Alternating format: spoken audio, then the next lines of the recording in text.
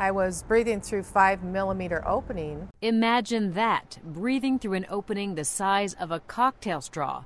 That was reality for Jill Pottinger-Moe, who has subglottic stenosis, a condition that happens almost exclusively to women. It was a real labored breathing.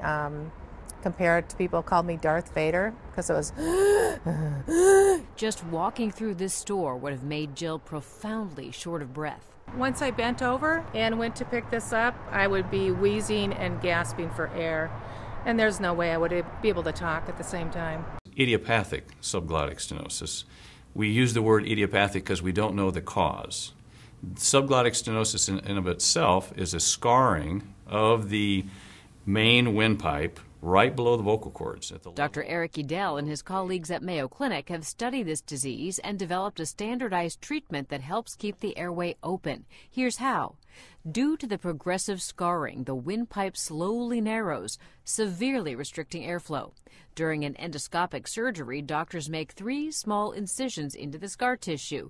This opens the airway and restores breathing.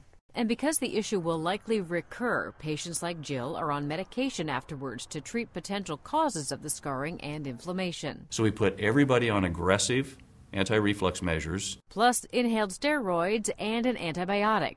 And if her airway does start to restrict again, Jill can have the surgery again as many times as she needs it. It's just so amazing to be able to breathe. After 7 years of struggling for air, Jill says she's loving life and breathing easy.